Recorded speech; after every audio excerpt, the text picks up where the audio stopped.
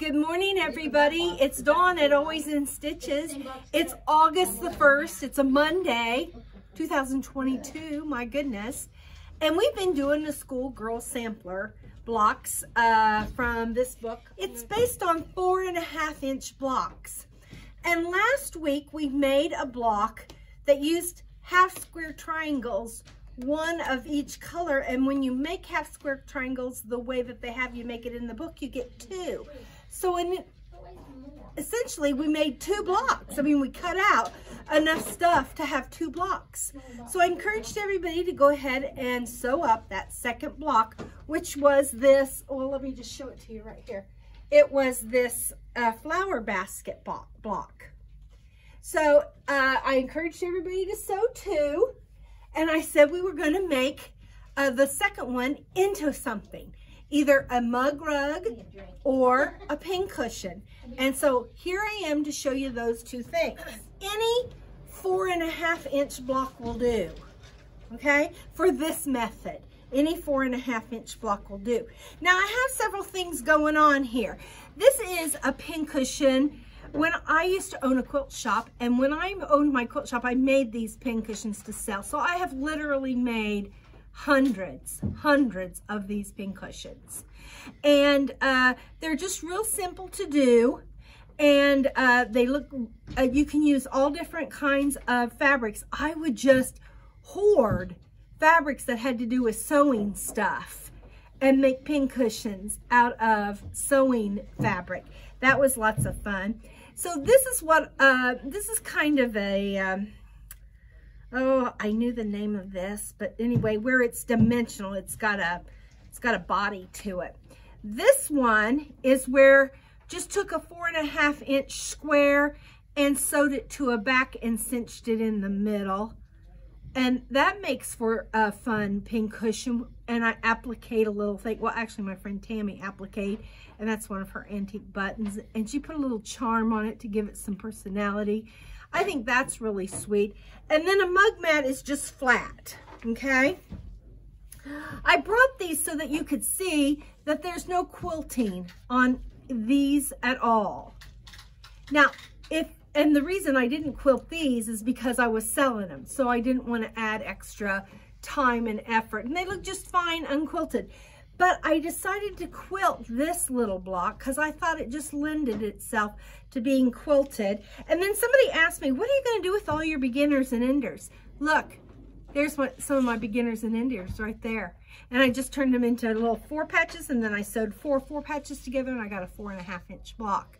And I decided to quilt it also. Now, when I quilt pincushions, for my pincushions, I like to use wool batting. This is Dream wool batting. It is so nice. And the pins just glide in and out of it. It is so beautiful and so good because the wool has the lanolin in it. So this is what I use, Dream wool batting. And I just get the craft size because, you know, you can get a lot of 4.5-inch squares out of this big old 46 by 36 piece of wool. Also, sometimes if I have a special quilt that I want wool batting in, and it's luxurious, I'll tell you, when you quilt it up, you know, all the excess, I'll buy a batting that's even bigger than what I really need, and then I'll have all that extra all the way around to use in my pincushions. So a little strategy there. Now, for my mug mat, I'm going to use, these two products are the same product, essentially just two different companies. Soft and Stable or Bosel. Now, they both come in an iron-on or just a sew-in, and I just got the sew-in for this. You could use either or, but let me show you what it's like. It's a piece of foam, real thin foam, that's encased by a webbing on each side. It's thin, very cushiony, but makes a nice stable mug mat. Something that's really stable, that's not just going to be flimsy whimsy. You know what I'm saying? So that's nice. Also, for my mug mats, I have used fleece. Fusible fleece. Now, you've heard me talk about fusible fleece before if you've watched my channel. This is what I make my display boards with, the fusible. And I just fuse it onto a piece of foam core and then just cut some binding and glue the binding on with my glue gun. So this is the product. And Peter's going to put all this information in the drop box. And if you don't be punching your phone. If you tap on the link, it takes you right to the website and takes you right to that product so you can read all about it and find out all about it. So that's kind of convenient and that's nice. So those are the kind of things I used when I was quilting. Some other things I want to tell you about when I was quilting is I used my walking foot. Now, I don't know if your machine has it built in or if it's an extra accessory that you have to put on. Mine's an extra foot that I have to put on, and it comes with this little L-shaped gizmo. That's what I'm going to call it, a little gizmo. And what you do is once you put that on your machine, there's a little snap. Now, some of them slide in and you have a little screw right here. You make it go whichever width you want, and then you screw it down. This just holds on by force, okay? And what happens is that there's your needle. You know, your needle is right here. And whatever line you're going to follow, you put your guide. Oh, that's what I'll call it. I'll call it a guide because I think that is what it's called. And you put your guide, and that you can follow that guide along to make sure your lines are straight.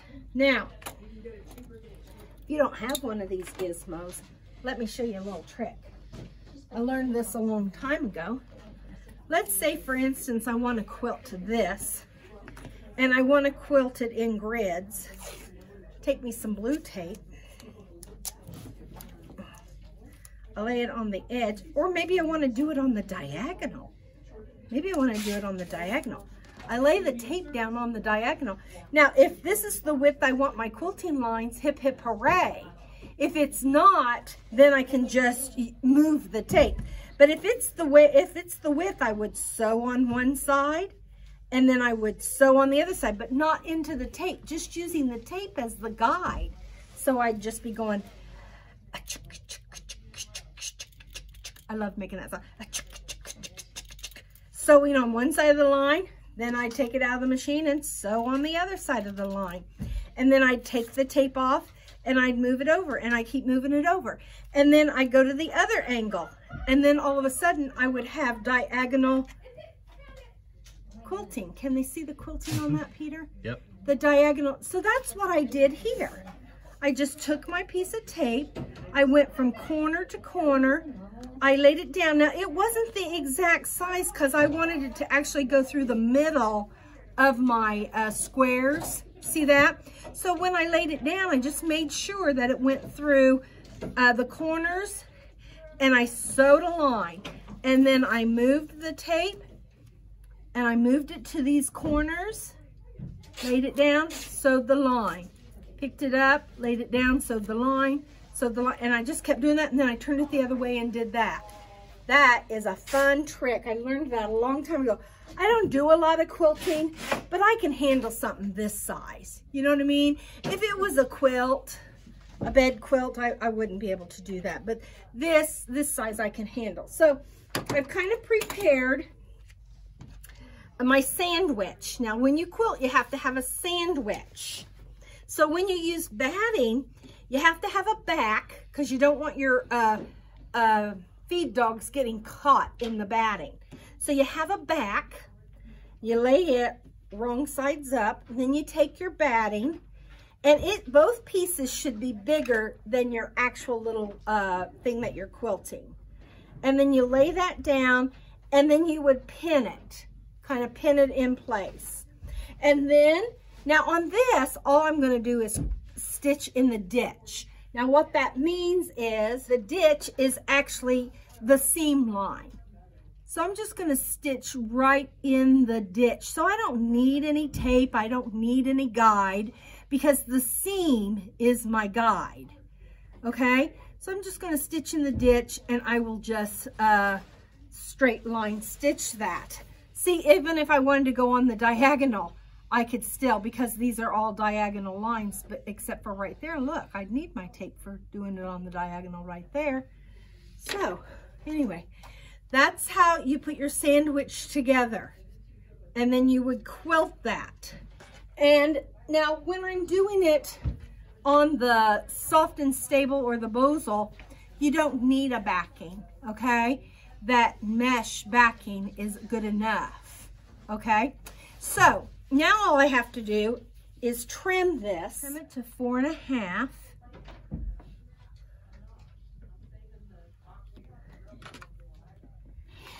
Now on this one I'd have to be real careful when I trimmed it because I wouldn't want to lose my point there. My point. But on this one it doesn't have a point, so it doesn't have to be so precise.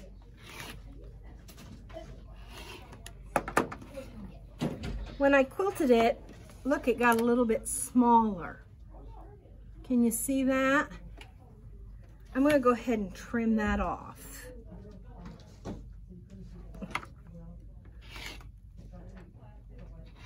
So now it's not going to be exactly 4.5. So what I'm going to have to do is I'm going to have to lay my backing piece. I have to trim it to the size of the back, to the size of the front, I mean. Now my front and my back are the same size. Now I could put a fusible web on this if I wanted to, but if I'm just making a mug mat, I wouldn't worry about it. This is already stable enough. What I'm gonna do is I'm gonna come over to my sewing machine, and with my backing fabric on top and my quilted fabric on the bottom, I'm sewing 1/4 inch. Now I am going to sew about 1 inch in and stop. Lift up my needle and go a couple 3 inches and sew another inch in. And I'm just sewing to the end, and I'm not back stitching any. I'm just bringing that around.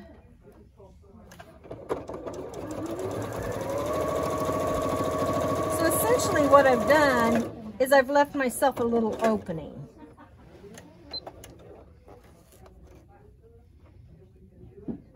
When I skipped those, and it doesn't matter. It doesn't matter top or bottom or what. This block doesn't have a top and a bottom, so it doesn't really matter. But I have a little opening. Otherwise, how would I turn it inside out, right? Right. So what I'm going to do is I'm going to clip my corner, and I'm going to clip it almost to the thread, but not to the thread. I don't want to clip that thread because I don't want my corner coming open. So I've clipped those corners off to make it turn a little bit easier and my points to come out a little bit easier. Now, if you wanted to, you could have back stitched here and here. All right, now I'm going to turn it. I'm going to grab in there, and I'm just going to... Then, you know, if you have a point turner, which I do, and I love this point turner, I'm just going to take and I'm going to gently make that point. And take your time with it. And then I'm going to roll it along that seam, really making that seam flatten out. I'll tug on it a little bit and I'll roll it with my fingers. And I'll do that to each side. Now be careful with that corner poker because it'll poke right through your fabric if you're like that, if you're too aggressive. when you poke, you might want to poke on the quilted part instead of that back part. Yeah, that's better. I'm going to turn that under. If I wanted to make this into a pincushion, I would fill it with the filling, whatever you're going to use to fill it with. A lot of people like polyfill. Personally, I like crushed walnut shells. Some people use rice. Some people use sawdust. I've seen that done. Sawdust. Personally, I like walnut shells. You can buy it at the pet store, but you have to buy like 25 pounds. And 25 pounds is a lot. So if you're just making 1 or 2 pincushions, I would advise coming here to Always in Stitches. We have it in little packages. But I'm not going to have, this is not going to be a pincushion. I'm going to show you a pincushion. But you could definitely make this into a pincushion. So if I wanted it to be a pincushion, I would stop now and I would fill this full of whatever you want to fill it full of, okay? And then you would hand sew this together with a ladder stitch, and I call it the snake stitch because you start on one side and you go in and out, in and out, in and out with the thread. I'm going to show you on another one over there. But if you're going to keep it as a mug rug, what you're going to do is you're just going to fold that under like that,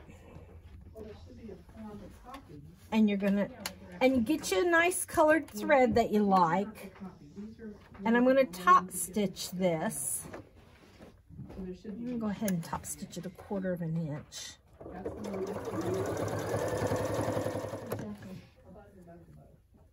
I'm going to take it and I'm going to cut off my little excess thread there.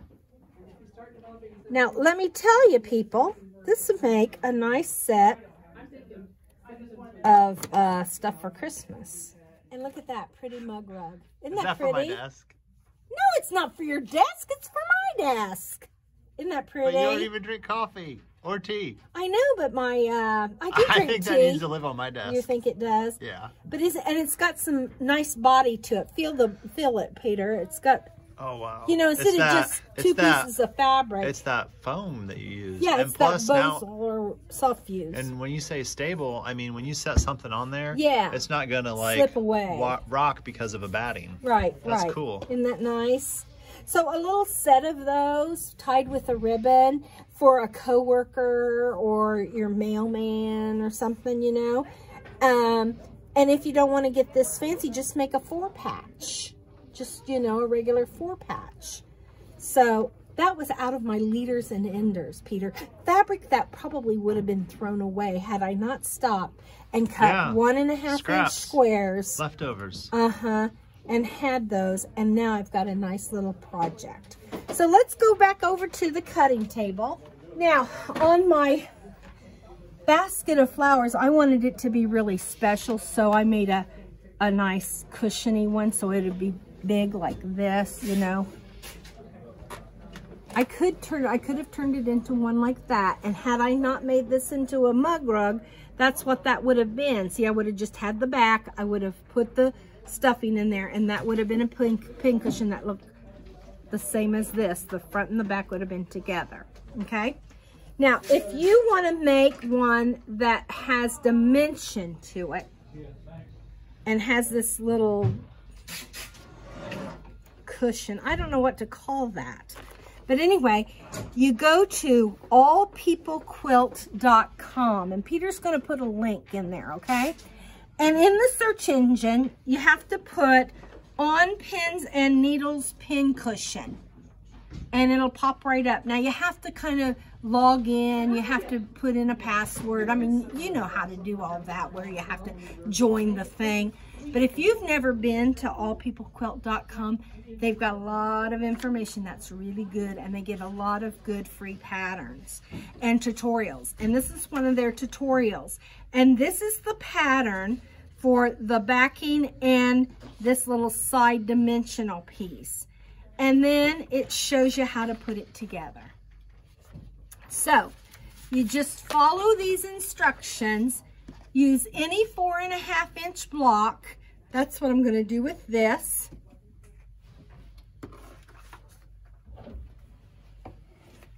And after I get it all sewn together, I left an opening. I don't even know if you can find where I've stitched it back together. But anyway, I left an opening about that big so I could turn it inside out, okay? Now on this middle piece here, I seamed it together. And after I sewed all this back together, I opened this up because I get a better shape when I fill it if I just have that little bitty opening there to put the walnut shells in. If I have an opening this big, I'm not going to be able to get as many walnut shells in, okay? So these are my walnut shells. Don't have your husband crush up walnut shells. These have been bleached. The bugs have been gotten out of them. The oil they have an oil. So these have been dried. These have been treated so that they don't have any goobers and gooky stuff in them, okay? So I get myself a funnel. And this is how I would have done this if I hadn't turned it into a mug rug. My vintage funnel still has a price tag on it, $5 at the take. This is kind of messy, so I do it over I just let that funnel down into the pincushion. I'm going to show you how to ladder stitch here in a few minutes. But the funnel, you just kind of have to wiggle it, and you see all the stuff is going down into it.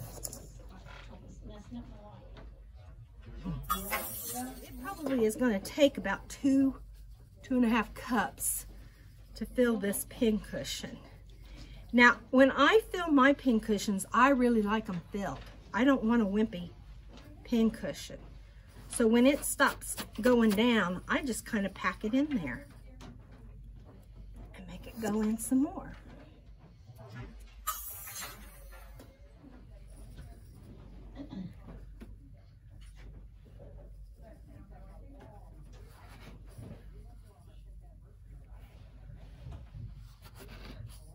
And I'm just forcing it in there. I'm kind of pushing it in and pushing it in. Pushing it with my funnel. Making it go up the sides.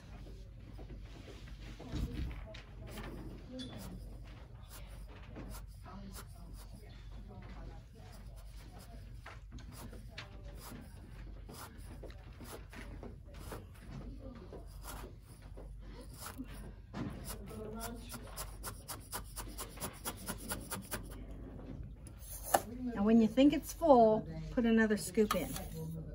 She couldn't get the cart back there. So I said, move it and then put it in. And see what I mean by it being messy? And I'm going to push it up into those corners.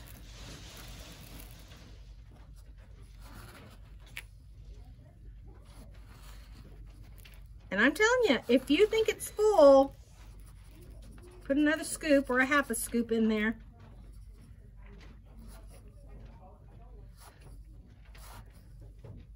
Look, it's surely full by now, Dawn. Nope.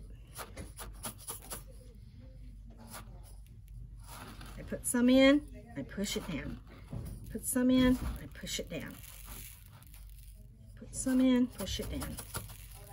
Put some in, push it down. Okay.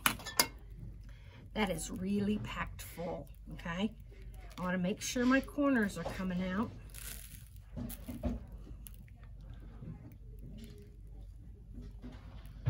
Make sure my corners are getting filled. I'm just going to dust off that top.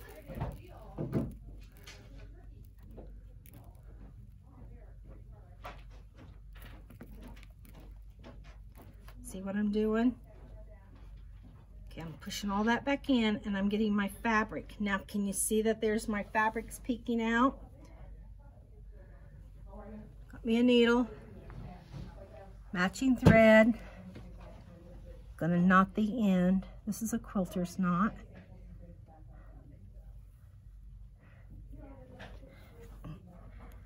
gonna hide my knot down on the inside of my seam.